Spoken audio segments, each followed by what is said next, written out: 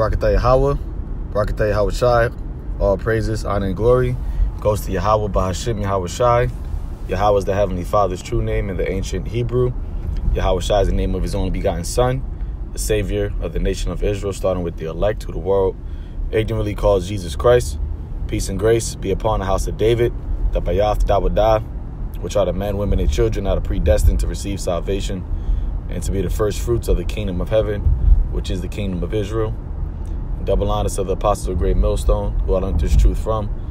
And peace, love, salutations also unto the men that's pushing the gospel of Yahawashi in all sincerity and in all truth.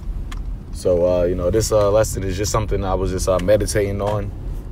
Actually, a couple days ago, me and a brother was talking, and I had, I came up in conversation, and it just struck my spirit, that I could, expound on it as a lesson, But, just centered around how the ones who don't believe, all right, the ones who, gainsay what we, the scriptures, gainsay, scoff at what we, at the men of the Lord, we're coming into the times where you're going to realize that you were dead wrong, and that phrase, speaking actual, literally, man, because see, being wrong about the Lord, okay, being wrong about, what the Lord requires of you, all right, being wrong about, righteousness, all right, being wrong about the scriptures, it comes with a price, all right, it comes with a recompense,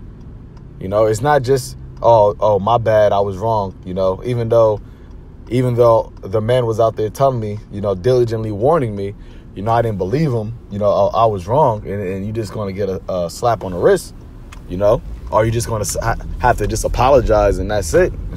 No, man. Okay, the danger of being wrong is death. Okay, straight up and down, man. The reward of being wrong is death, man. And a lot of people, they're going to be faced with that consequence. Okay, a lot of people are going to be faced with that consequence through the judgment of Yahawah Bahashim Yahawashi, because he sent out his men. All right, he sent out his men through his Holy Spirit, sent down his Holy Spirit through his Son Yahawashi, and put it into men, the prophets, the servants, the prophets, put it in them to warn the people. All right, to show them the way of a life, man. Show them the correct way to live. Speaking about Israelites, of course, okay. Speaking about the Israelites, but a lot of people reject our words, which means obviously they reject the words of Yahawah Bahashim Yahawashi. So rejection is that's a death sentence, man. Okay, a rejection of Yahawah Bahashim Yahawashi is a death sentence, and you're about to realize you're about to pay up, man. You're about to get sentenced. All right, and right now you're on death row. Okay, right now you're on death row, but your execution is coming, man.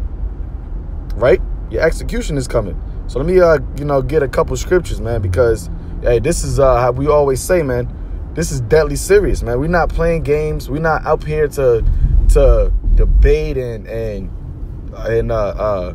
go back and forth for contention's sake or for theological conversations. No, man. We up here. We go out, sacrifice. All right, make our bodies a living sacrifice.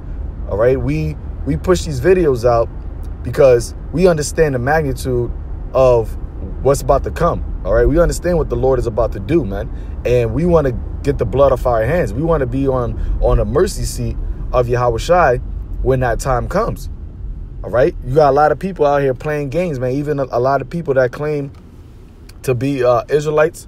All right, a lot of people that claim to believe in the Bible. They out here playing games, man. And the Lord is not about the playing of the games, man. The Lord is about having his word go out, man. Okay, and getting his reverence, okay? Getting his reverence, getting his respect. And a lot of people don't respect Yahawah, man. So what's going to happen? You're going to realize in your calamity, man, in your destruction, So let me get this something real quick. Just freestyling through the spirit of Yahweh Bashem Yahawashi. These scriptures. So in Proverbs chapter 8 verse 36, it says, but he that sinneth, actually let me start up a little bit.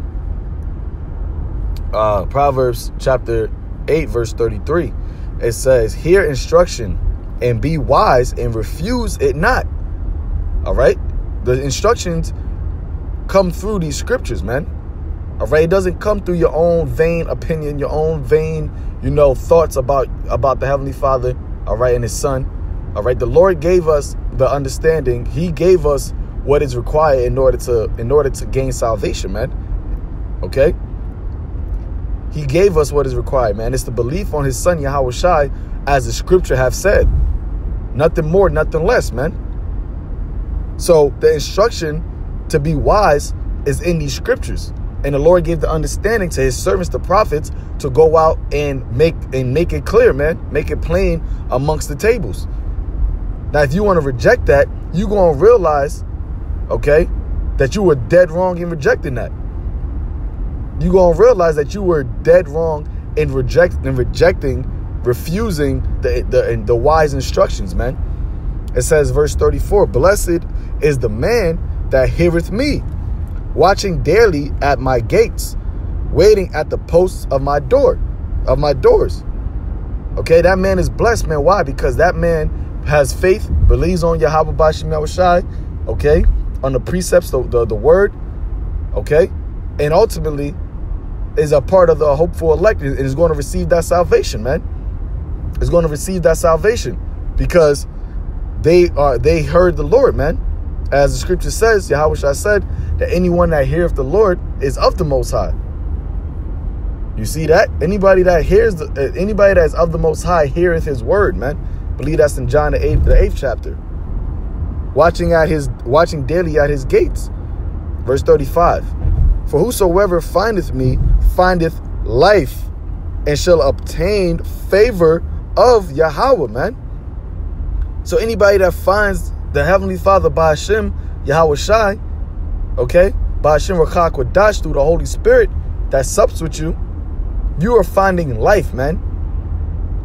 All right, the scripture said that the Heavenly Father is the Father of the living. All right, we are looking to be in the land of the living, man.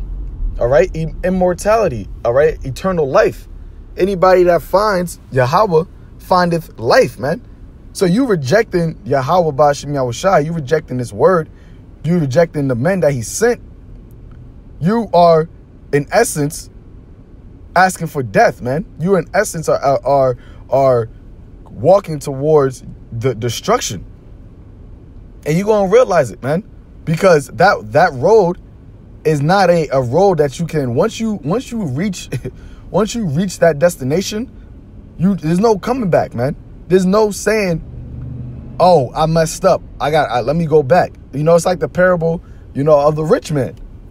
Okay, the parable of the rich man. Once he was dead, that was it. There was no going back, man. He couldn't go back. He tried. He said, oh, let me send to warn my brothers, but he can't, man. And that's what a lot of people are headed into, man. You want a one-way ticket to your death because you reject life. You reject Yahweh Bashem Yahawashi.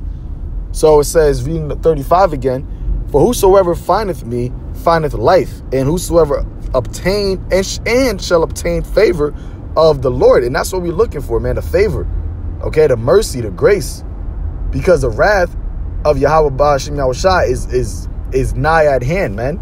The indignation, the righteous anger of the Lord is nigh at hand upon this world. Just like how His indignation was upon the old world during the time of Noah. Okay? That was with the waters. This is going to be with the fire, man. The fiery indignation. It says, but he that sinneth against me wrongeth his own soul. All they that hate me love death. Okay, and the scripture says, if you love me, Yahawashi said, if you love me, you'll keep my commandments. The love of the Most High is the keeping of His commandments. So if you are sinning, All right. It says, I'm going to read it again. It says, but he that sinneth against me wrongeth his own soul. So if you reject the Lord, reject his statutes, his commandments, okay, the order, if you're being disobedient, you are wronging your own soul, man. And you love death. And so that's what you're going to receive. You're going to receive the death, man. You're going to die to death. Okay? Plain and simple. Let me see if I could get this. This is First Thessalonians, I want to say it is. Or it might be 2 Thessalonians. 2 Thessalonians, bear with me 1 second. 2 Thessalonians chapter 1, verse, I'm going to start at 9, go to the point. It says, actually, Shalaki, I'm going to start at 7. It says, and to you who are troubled, rest with us, when Yahawashi the Lord shall be revealed from heaven with his mighty angels, and a flaming fire taking vengeance on them that know not the Most High, and that obey not the gospel of our Lord, Yahawashi HaMashiach. So the Lord is going to take vengeance, man. Okay? He's going to take vengeance. And you're going to be dead wrong. You ain't going to be able to say nothing in that time. You're not going to be able to cop a plea. You're not going to be able to, say, oh, I didn't know, or, oh, apologies, master. No, man, the Lord not taking apologies, man, in that time, man. He's not taking a confessions during that time, man. That time of judgment, the day of the Lord, is straight judgment day, man. It's straight either redemption or execution. Speaking specifically to you Israelites, because you heathens don't got redemption, man. All right, anybody else of a heathen left in America is going to be just destroyed. That's what you was just born for that purpose, right? But we talking about you Israelites, man. All right, that's why the scripture says that we are of them that believe in the saving of the souls, because we don't want to be dead wrong, man. Which is why we take this thing serious. We take this deadly serious. We study, okay? We follow the commandments of the Lord. Lord told us, if you love me, feed my sheep. He wasn't playing around. That wasn't a request. That was a commandment. All right? He wasn't asking you. He wasn't asking Peter, man. He was telling Peter. You understand? You want to serve the Lord, you listen, man. You listen to what he has commanded you to do, because anything else is outside of his program, and he's going to destroy anything that is disobedient, man. All right, verse 9, it says, who shall be punished with the everlasting destruction from the presence of the Lord and from the glory of his power, when he shall come to be glorified in his saints. When he should become to be glorified in his saints, and to be admired in all them that believe, because our testimony among you was believed in that day.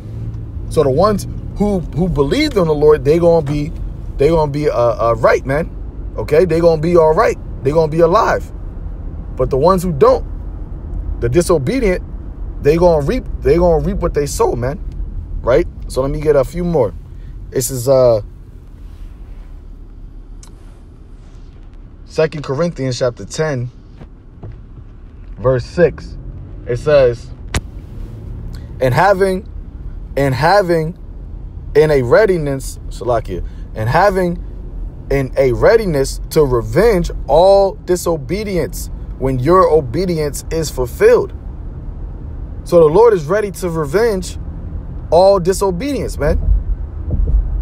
Once the obedience of the elect, okay, the ones who believed, the one who trusted, the one who's had faith, once that number is sealed, the Lord is coming back to get everybody, to get you, you rebellious Israelites, you rebels. He's coming back to purge you, man. And in that day, you gonna be dead wrong. It's like that Biggie Small songs, man. Dead wrong. You know? Get this in 2nd Ezra chapter 9. 2nd Ezra chapter 9 verse 7. It says, and everyone that shall be saved shall be able to escape by his works and by faith, whereby ye have believed. Escape. What are you escaping? Okay? When you escape something, that means that you were in danger. That there was something dangerous was in your way or coming for you. And what is that, man? That's the judgment of the Lord, man. The judgment of the Lord is a fearful thing. The scripture tells you that, man. That is a fearful thing to fall into the hands of the living power. But what? By your works and by your faith, we are going to be able to escape that, man. Let me jump real quick to 2 Corinthians 5:11. Knowing therefore the terror of the Lord, we persuade men.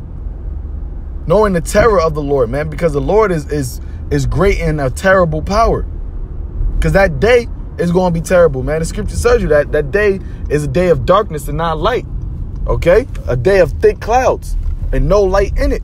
It's going to be a terrible day, man. And a lot of weeping and gnashing of the teeth. It tells you that all these people that's going to be weeping and gnashing of the teeth are the dead wrong ones, man. The wicked, the ones who was disobedient, man. So we know the terror of the Lord, man. That's why we go hard in this thing, man. That's why we are out here fishing, because we know what the Lord is going to do to the ones who are not obedient, the ones who thought they were right. Hey, the scriptures tells you that. Oh man, let me get that real quick. Bear with me 1 second. All right, and because you got a lot of people that they're gonna try to say, I thought this was it. I thought this was the way. I thought this was how it was supposed to be. Proverbs chapter 14 verse 12. There is a way that which seemeth right unto a man, but the end thereof are the ways of death.